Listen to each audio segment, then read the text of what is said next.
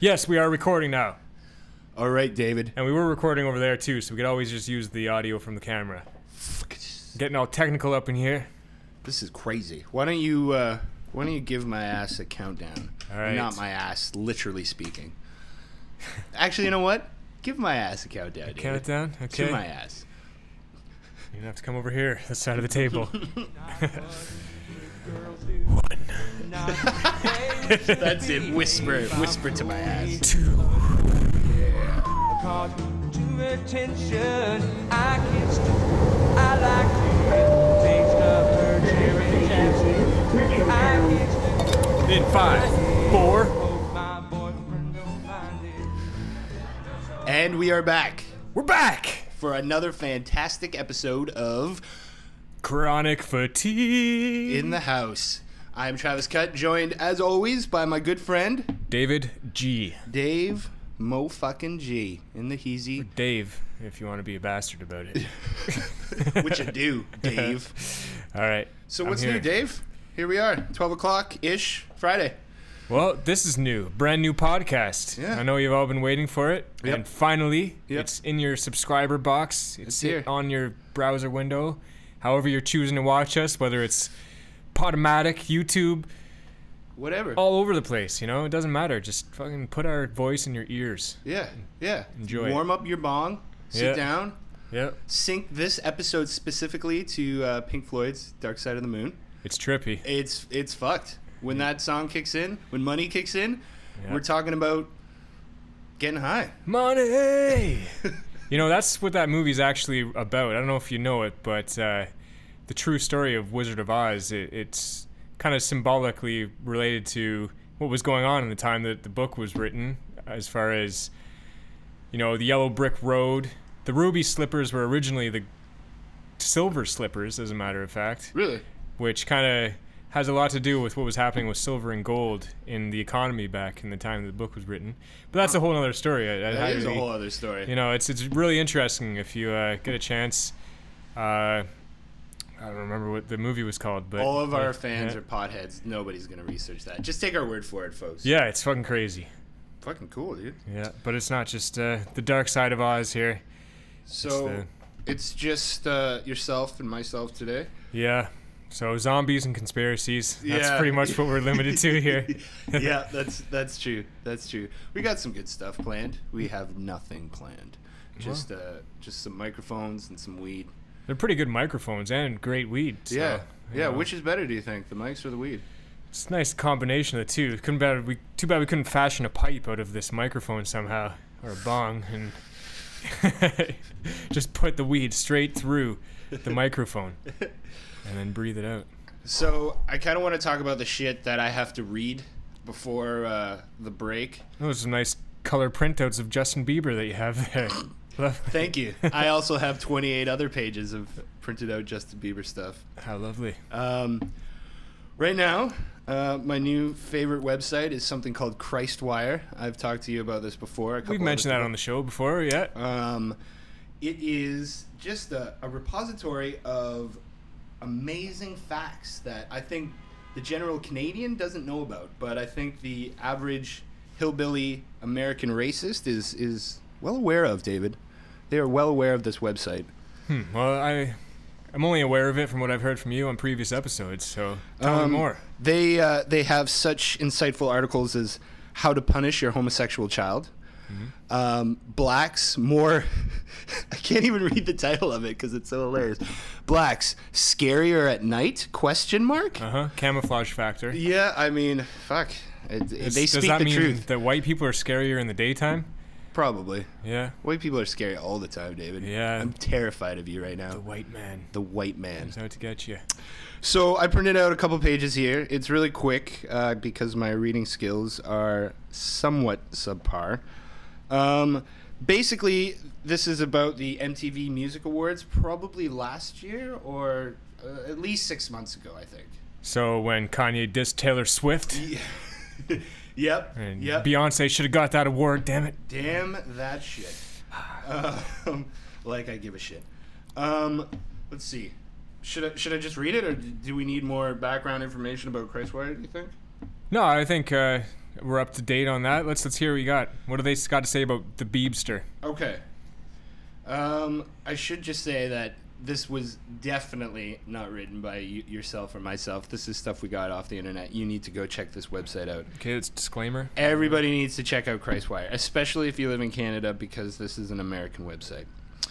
There is a picture of Justin Bieber in the MTV Music Awards. He's standing outside, and that's pretty much it. And underneath, the caption says, "In this picture, Bieber crosses his arms in a gang sign. This one means crisps," in quotation marks. There is a black gang in Los Angeles known as the Notorious LA Crisps. Crisps. Sounds like a cereal flavor. They call themselves that because 1, they are black. 2, wear all black. And 3, were founded by a black militant Crispus Attucks. Whatever the fuck that means. And they love extra crispy chicken from the Colonel. The crisps. Now you're just being racist. All right, no, let's take it back. It's Black Friday. We're trying to keep everything, African American Friday. Oh, pardon me. Okay. Keep it politically correct asshole. here. My whole life. Anyway, David, let's my whole continue life. here. All right, so that, I mean, you could just chop that up to just being an ignorant paragraph. However, it goes on to continue. Despite being white, Justin Bieber is... It's hard to read this shit without laughing. Despite being white, Justin Bieber is rich and has millions of things that black gangs love more than money. Our screaming suburban daughters and their untouched innocence. Mm-hmm. This is why you must not let your daughters go to see Justin Bieber. The devil. Crisps attend his concert with other assortments of these preying black gangs, and they just want to dally our daughters in their backside like they brag about on their rap videos! Exclamation point. Dally. That's a new one. That's a new one for me, too. I don't even know what that Dally means. them in their backside. Ridiculous. Justin Bieber is their bait, and our daughters, the fish. Another exclamation Hook, point. line, and sinker. He was really trying to get the point across there. They want to haul in a good catch, and they play filet mignon with their fish caves and make them rotten with sin. Wow. I don't even know what that means. They play filet mignon with their fish caves. A fish cave. Is that like a slang for a vagina? Well, I know if you saw South Park, fish sticks. If you like fish sticks, that means you're a gay fish. Do you like fish sticks? I love them. Yeah. It goes on to say, I hate how rappers exploit women, and I refuse to let Bieber's intentions go unknown to our parents. I cannot stress enough how black rappers are using them to get to our daughters.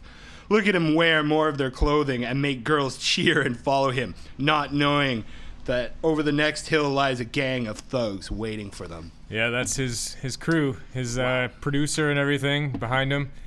And yeah. Now Bieber puts glasses back on and flirts with the next group of girls. He keeps the glasses handy because remember, this fucking guy was even there. I caught him smoking drugs and his eyes are likely redder than a nervous illegal Indian Mexican. An Indian Mexican.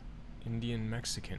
It's just like they've ran out of fucking hate for Mexicans and Indians and just said, you know what, fuck it. We're just going to hate them. Merge them together and come up with a whole new thing to hate. Now, in his defense, his next paragraph goes on to say, don't call me a racist because I'm not. I'm American. Ooh. Okay. I think I've heard that line used a couple times after people said some racist shit. Doesn't work all the time. No. Illegals are criminals, and what's even worse is this sicko, and you don't dare try to play the high road when his boy is helping thugs take our daughters and corrupt them with Mexican drug orgies. Yeah. So he's a bait. I actually did see an article about Justin Bieber too, him being actually like a 40-year-old man with some kind of disease. So he just like Webster shaves. disease? Exactly. So he's actually a pedophile that's preying on young females, and this article from Christwire just backs that theory right up. Yeah. So I don't know. I've always kind of questioned this guy. I noticed he's getting a lot of support through our broadcasting, especially up here in Canada where he's from. Yep. You know, they talk about Justin Bieber on the CBC, calling him Justin Beaver and making all kinds of, vagina references to a prepubescent boy. So I would not be surprised if Justin Bieber had a vagina. Would that surprise you, David? Well, that could make a lot of sense. And he's really just like a 40-year-old woman. Yeah. With no breasts. No, well, true. I think he's just a boy who happens to have a vagina. Yeah. Do you see where I'm going with this? Well, he's got a fairly high-pitched voice. He does. And yeah. He does. So that's our first reading of Christwire. I hope you enjoyed it, because this shit is fucking ridiculous. I'm going to try to maybe read out a little something from Christwire every week, because it is comedy gold for people that are smart, and it is news for people who are fucking retarded. And it's religious. Religious. Shit. Not to plug any HBO people or anything. Yeah. So that's that. We'll try to do one. Maybe we'll read How to Punish Your Homosexual Child next week, because that's pretty funny. But well, one way you could punish your homosexual child is sign him up for underage pole dancing classes here in Vancouver. Excellent, David. I'm so glad you brought that up. Why don't you quickly give the rundown on what that's all about? I was just going through some news articles and noticed that there's a yoga place here in town, in Vancouver and Burnaby actually, that offer pole dancing classes, and they just decided to open up their class to... That was a good time, ding. Ding! They opened up their class to underage girls, and from what I heard, they have a 2.5-year-old young lady in there at getting an early start there. So hopefully to lure in people like Justin Bieber. And, I think that's what they're going for. But. So this is not a joke. This is a real thing, right? Yeah, this is the reality. The place is called Tantra Fitness. Tantra Fitness. If you have a 3-year-old girl, then send her over there, and she could learn to work the pole. Now, why do you think, David, would a parent put their let's say 5. Let's say a 5-year-old girl into a pole dancing class? Well, I guess the logic is that it's just fitness, It's just fitness. They don't associate it with anything exotic or erotic or anything like the rest of society does for whatever reason. But how can they not associate it with something erotic? Do you know what I mean? It's like, it would be like teaching Kama Sutra under the guise of exercise. So do you know what I mean? Like, I have seen many a pole dance, and I have never once watched one and been like, that's not very erotic. It seems to be more physically laborious than it is erotic. Like, it's always erotic is my bottom line. Yeah. It's a pole here. We're dealing with a pole. And in the words of Chris Rock, when you have a kid, your main goal and your only reason in life is to keep her off the pole. Yeah. I guess if you have a daughter anyway. Or a boy, a guy. Yeah. So, I don't know. That's kind of contradictory to what his idea of that is, I guess. These women are like, get her on the pole as young as possible, and we should do a segment called A White Guy Quotes Chris Rock every week. And you can just say some of Chris Rock's jokes, and we can just edit out the bad Keep stuff. off the pole. Keep off the pole. When you first told me about this, I don't know, man. It just... You brought up the point that it's hurting. It's hurting society more than it is helping society. Yeah, it's not helping the family unit particularly. And I don't even know what to say, because it's like reading Christwire. I feel like the story it speaks for itself and how ludicrous it actually is. Yeah, it's kind of out there. But hey, what can you do? This is a free country. You have every right to teach underage girls how to be provocative. But I don't think you do, though. Like, is that a right in Canada? Well, the names for some of their classes for the girls are like Promiscuous Girl and the Pussycat Workout. And, she says that it's not teaching anything erotic to the youngsters. Yeah, right. But she's making a good amount of money off it, so apparently there's a market out there for that. And I guess. A market for pedophiles. Yeah. Like, I don't get it. Just because I find it incredibly erotic doesn't mean I condone it. Yeah, well, I'm going to head down there with a stack of 20 bills and make it rain. Make it rain on those little tots. That's what we should do. Man. We need to get a camera, and we need to just do like an ambush where we just run in and throw money at these little Where's Candy? Next up, she's coming over here. All right. Everybody give it up for Candy. Yeah. Well, that's fucking ridiculous, dude.